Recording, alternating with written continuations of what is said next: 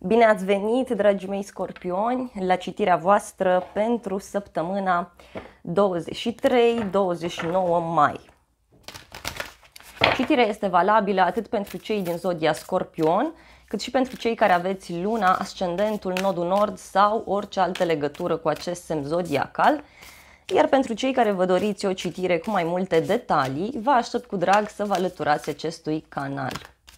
Am lăsat un link în descriere și în primul comentariu. Haideți să vedem o carte oracol pentru Scorpion.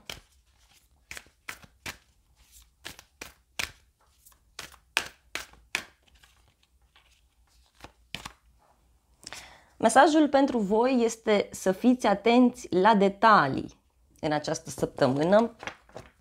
Poate fi un moment în care scorpionii au ocazia să schimbe ceva în viața lor, mai ales ceva ce ține de detaliu, dar care poate viza, cine știe, modul în care sunteți văzuți de către ceilalți, să finalizați o etapă, un proiect. Aici e bine să fiți atenți la detalii, mai ales că pe casa transformărilor profunde a stat și Mercur. Acum, în această săptămână revine în Taur, deci este un moment bun pentru Scorpion să reanalizați, să revizuiți la detaliu ceva ce vreți voi să schimbați. Bun. În continuare, vreau să vedem și câteva mesaje pentru voi. Acestea sunt mesajele pentru Scorpion.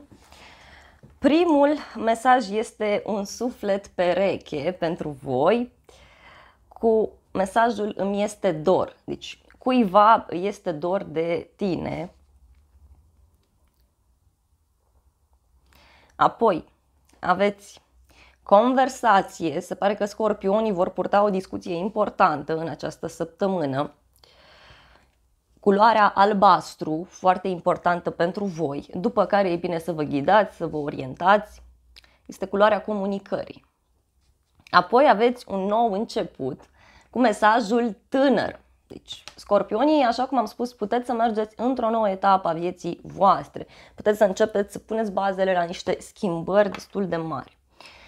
Ultimul mesaj pentru Scorpion, avem inițiala K, dar și mesajul karmă. Deci, cred că scorpionii au ocazia să se detașeze dintr-o situație și cine știe să încheie o karmă, să înceapă alta, să înceapă o altă relație cu un suflet pereche, cu o persoană importantă și asta este absolut fantastic. În continuare, dragi scorpioni, vreau să văd relația dintre tine și o anumită persoană sau relația dintre tine și ceilalți la modul general vorbind.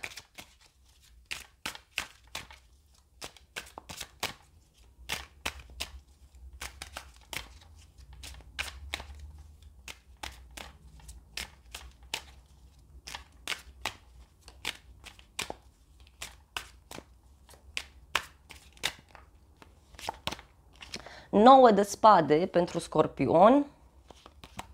Ce gândiți voi? 10 de cupe. Ce simțiți voi? Luna. La baza manifestărilor voastre, judecata. În exterior, 4 de monede. Ce simte cealaltă persoană sau ce simt ceilalți? 3 de cupe. Ce gândește cealaltă persoană sau ce gândesc ceilalți? Asul de spade, dragii mei scorpioni. Energia generală este 7 de cupe. Vă văd foarte stresați aici și parcă vreți să faceți o schimbare, parcă vreți să reanalizați o situație specială din viața voastră. Încercați să găsiți tot felul de soluții în cadrul unei asocieri, a unui contract, a unui parteneriat, în cazul unei relații. Scorpionii își pot face tot felul de planuri din acest punct de vedere. În alte cazuri este posibil să vedeți o persoană din jurul vostru într-o lumină cu totul și cu totul diferită pentru cei mai mulți scorpioni. Chiar acum aveți ocazia. Apoi, 9 de spade ca și energie generală și aici discutăm despre puțin stres. Poate fi o săptămână agitată dintr-un anumit punct de vedere. O săptămână în care scorpionii sunt destul de prinși, destul de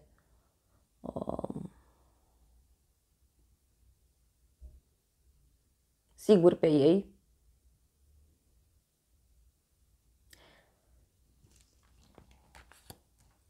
Cu 7 de cupe și cu 9 de spade chiar v-aș spune și eu să fiți puțin atenți la detalii, pentru că aveți ocazia să reînviați la viață, aveți ocazia să faceți schimbări din acelea de care vă plac vouă în această săptămână. În mintea voastră aveți 10 de cupe, care este cartea familiei, iar pentru cei mai mulți scorpioni, posibil să aveți de rezolvat ceva ce ține de familia voastră, de un ideal pe planul profesional, de ce nu? Pentru că aici totuși apare un as de spade, adică un nou început pentru voi.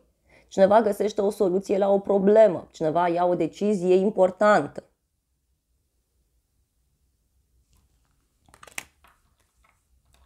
Apoi avem luna care vine cu multă intuiție în inima voastră. Poate fi o săptămână în care femeile au un rol foarte important în viața voastră.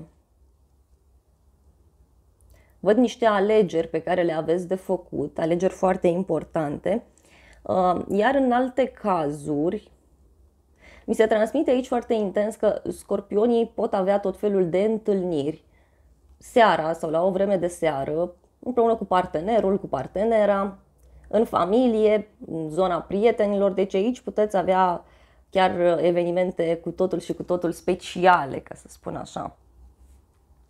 Încercați să fiți atenți pe tot ce ține de iluzii aici, iarăși. Pentru că luna vine în continuare cu acest mesaj. Deci, mare atenție la detalii. Nu încercați să luați de bun tot ceea ce vi se arată, tot ceea ce vă transmite universul.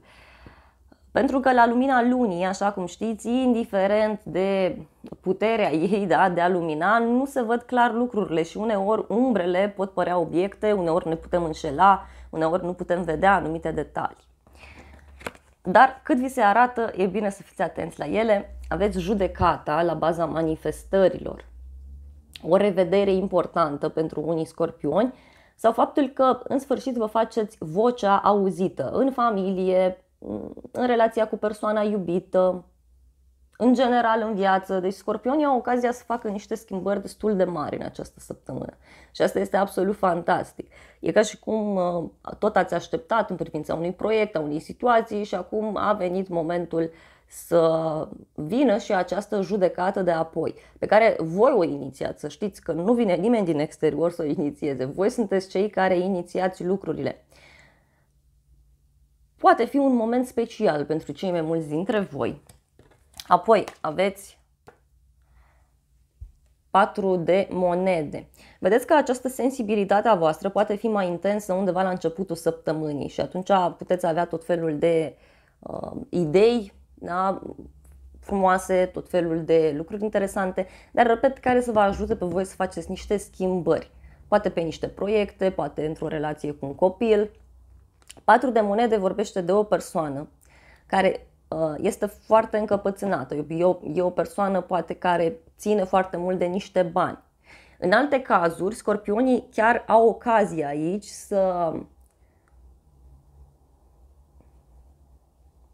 să clarifice ceva ce ține de zona aceasta financiară. Ori aveți de-a face cu persoane mai rigide, persoane care sunt destul de sigure pe ele și care renunță foarte greu la o idee, la o poziție, dar în alte cazuri tot voi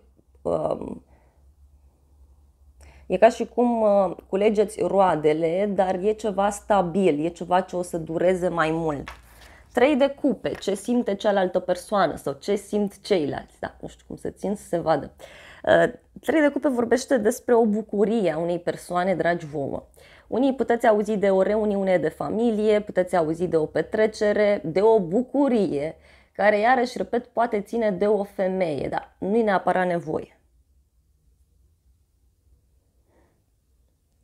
Cineva ține foarte mult la voi aici.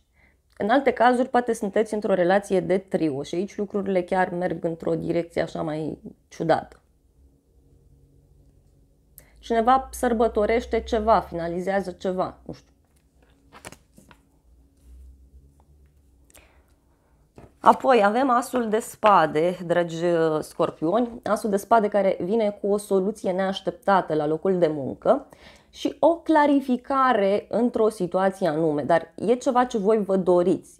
E ca și cum în sfârșit reușiți să tăiați răul de la rădăcină. Alți scorpioni, puteți rezolva ceva ce ține de acte, hârtii, documente și să simțiți totul ca pe o eliberare, cu această sabie aici. O veste nobilă pe care o primiți, ceva cu totul și cu totul special pentru scorpion. Bun. Dragilor, este o săptămână interesantă pentru voi. În continuare vreau să clarific toate aceste mesaje cu acest tarot, iar pentru cei care vă doriți o astfel de citire, vă aștept cu drag să vă alăturați acestui canal și vă reamintesc faptul că această calitate de membru vă asigură acces la toate citirile bonus pentru toate semnele zodiacale. Și pentru această săptămână aveți acces și pentru luna mai, o să aveți acces și pentru iunie când vor apărea filmările, aveți acces și la această primăvară astronomică, deci de la sfârșitul lunii martie până la sfârșitul lunii iunie, încă sunt valabile, dar și la filmările pentru anul 2022. Bineînțeles, pentru cei care vreți să vedeți filmări din urmă, din decembrie până acum, toate citirile bonus care au apărut, aveți acces la ele fără dar și poate, tot în comunitate. Dragi scorpioni, vă mulțumesc frumos pentru vizionare, vă iubesc, vă îmbrățișez cu drag pe toți, vă doresc o săptămână frumoasă, binecuvântată și nu uitați, fiți atenți la detalii și să ne revedem cu bine și la alte citiri.